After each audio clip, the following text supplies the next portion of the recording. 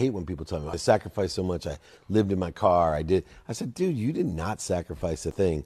They're like, what are you talking about? I said, you've invested in yourself. That's all that is. You don't have a nice car because you're investing in yourself. You don't have a nice place to live because you're investing in yourself. When I started out of law school, right, completely broke, $100,000 in debt, graduating law school, taking a risk in 1992 in the internet, and I got a per diem from a big company, and it was $25 a day.